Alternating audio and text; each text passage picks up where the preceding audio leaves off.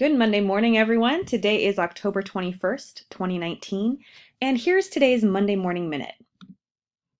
For today, we will look back at last week's readings and your responses to those readings. And then for this week, we have the entire week just to focus on our next big assignment, our Classroom Culture Toolkit. That is due this Sunday, October 27th. There are no assigned readings for this week. There are no assigned critical responses for this week. You have the entire time really just to focus on this one assignment.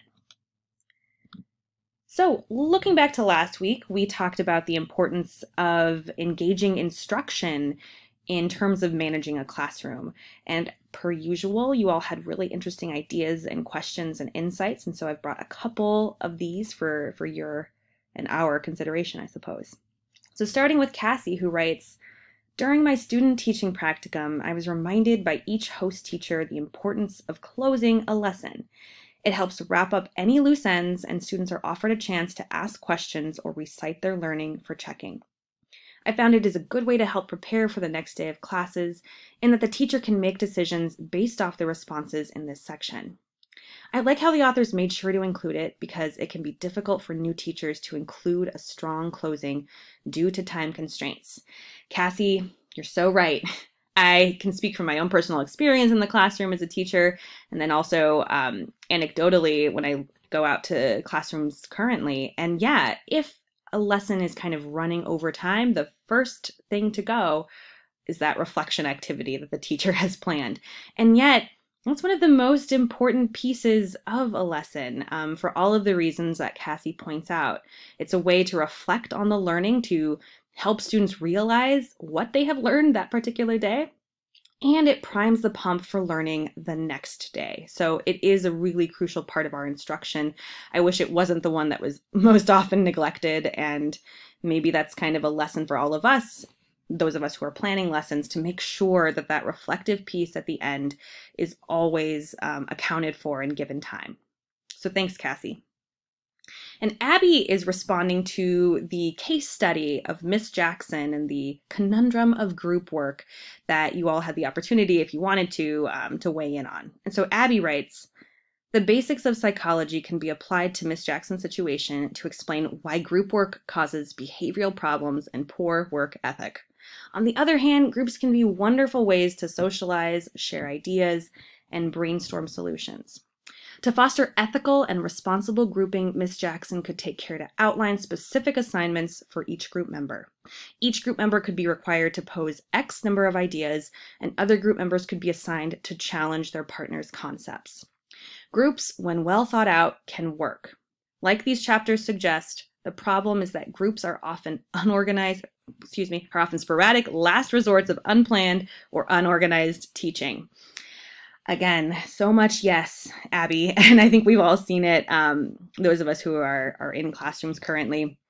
Yeah, group works. I like that we're talking about group works in the same domain that we're talking about ethics, because I'm really interested in the ethical implications of teaching and learning. And group work, I think, is one where we can all kind of latch on and we can recognize from our own experiences as perhaps being the person in the group who did the most work, how frustrating it is to be in that position, right? And so we can empathize with our students, and we certainly don't want to put our students in that same position. So Abby here is pointing out very specific strategies that we can use when we're designing our groups, right? We can be very intentional about who is in each of our groups, but then also just to make sure that the workload is equitable and that everyone is pulling their weight, so to speak. There have been a lot of really interesting conversations about the topic of group work. And yeah, so I encourage you to check those all out because there are some really fantastic suggestions there.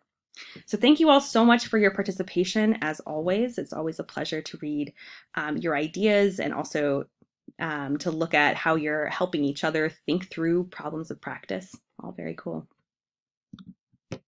So for this week, we have our Classroom Culture Toolkit. A few weeks ago, I talked about this, and I'll just kind of go over that again in case it's helpful. So you can download this assignment description through Blackboard. And again, the idea here is that we are identifying an area of growth for ourselves with regard to classroom management. And when I say area of growth, I really mean honestly any area of interest for you. Any area that relates to classroom management that you would like to know more about. I've posed a few possible questions / areas up here in case that's helpful. Again, this is not meant to be exhaustive. You can really think about any of the thousands of topics that it feels like we've covered so far in this semester and take a deep dive into one of them. So you identify that area. You then will do some research and compile a toolkit of 8 to 10 different resources that speak to that particular area of growth that you've identified. So we're using a very postmodern, I guess, rendering of this idea of resources. It can be, cool apps that you find that target that particular area, tips and strategies. It can be articles that address this. Any organizational techniques, any cool trackers that are out there. Basically, again, anything that relates to the topic that you've identified that could, in theory, help you or a colleague improve that particular area of your practice. So the toolkit is those 8 to 10 resources, and then I'm also asking for a 300 to 500 word executive summary. And in that summary, that should be sort of the first page of your toolkit is how I envision it. And it should go over your topic and also kind of summarize what you've learned from your research. Please also include relevant research and theory that we've come across from our textbooks.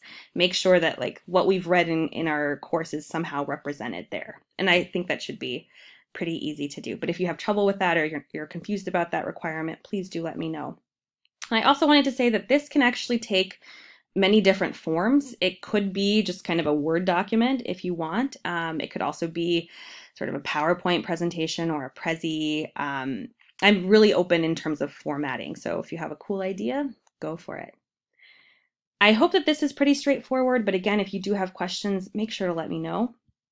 And just as a reminder that this toolkit will be due on Sunday by 11:59 p.m. via Blackboard. So just go to the Assignments tab and then click on the Classroom Culture Toolkit folder. That is all for this week. Thank you all for being awesome, and I'm excited to review your toolkits. Have a great week.